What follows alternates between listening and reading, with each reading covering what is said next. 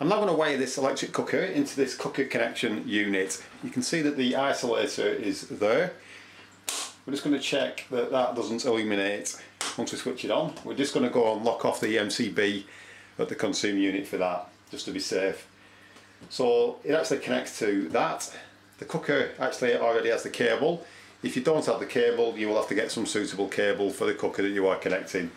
But this is a relatively simple job. This cooker has actually been moved from another property, so we actually have the cable already, which is the correct cable for this cooker. So all I need to do is connect it into the cooker connection unit. You can see that the cooker circuit is identified. So we're just going to lock that off.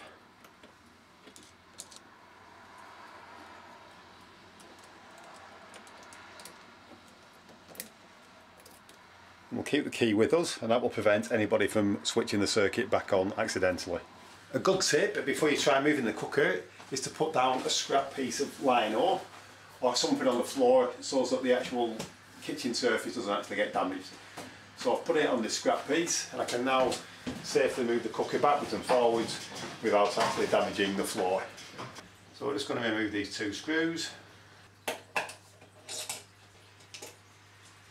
And you can see on the plate there that we've actually got a cutout already for the cable.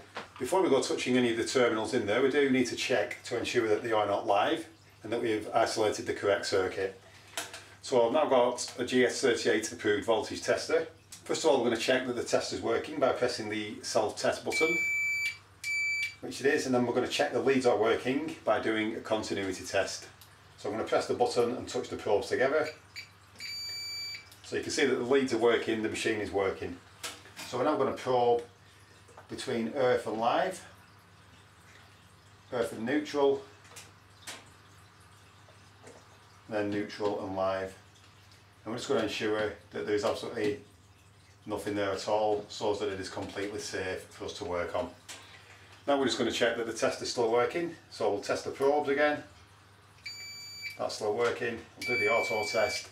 So you can now be assured that that circuit is completely dead and it is safe to work on. So we're just going to undo the grip. And we've got a gap for the cable to go through. When you put this cable through, you need to get it the correct way around. You don't want to get the live and the neutral on the wrong side, because it is difficult to manipulate these wires with them being so thick. So it always helps if you get them the correct way, like so. We're then going to feed them up between the two pieces of insulation.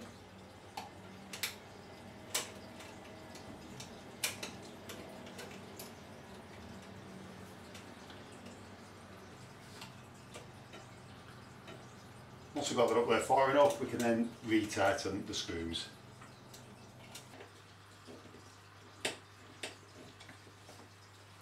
That will grip the wire and ensure that it can't be pulled out. So I'm now going to proceed to undo the screws that are holding the wires in here. You do need a good fitting screwdriver to do this, because these connections do need to be very tight. I'm just going to remove that. Then we can push the wire directly into the slot.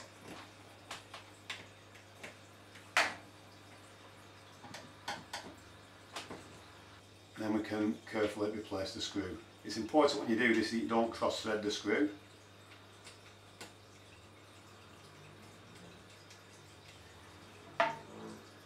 And once that's in, we can simply tighten that up.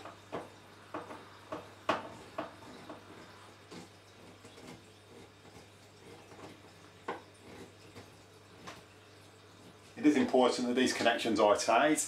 The last thing you want is a loose connection. Loose connections can cause sparking and fires. We'll now do the earth. You can see from that the earth wire is a bit long, so I'm just going to cut a bit of the insulation off.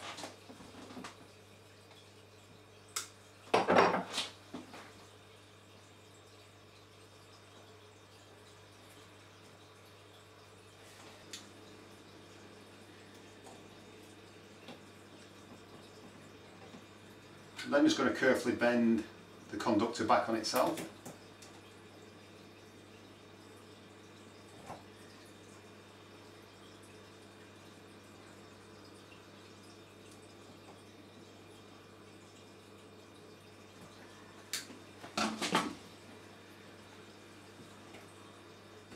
And we can push that back in there and then insert the screw.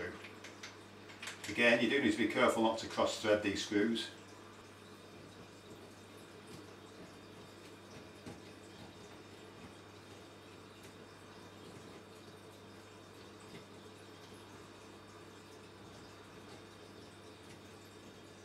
And finally, we're going to undo the live wire and place that in position.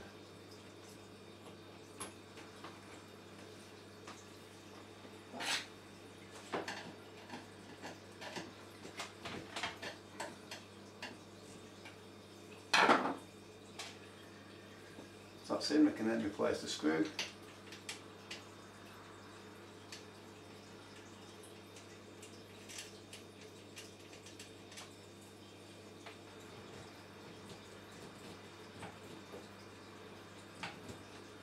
So it's critical that these are tight. The last thing you want is any sparking in there that could potentially cause a fire.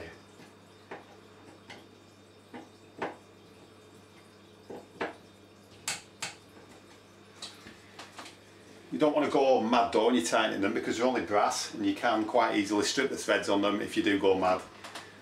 So they need to be tight, but not that tight that you actually strip them. And I'll just check that these are tight, which they are, and then we can replace the cover.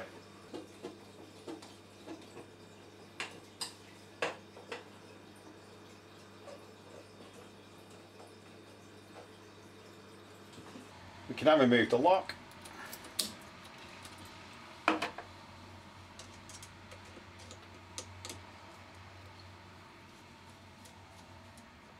And the lock off device, and then we can switch the cooker circuit on.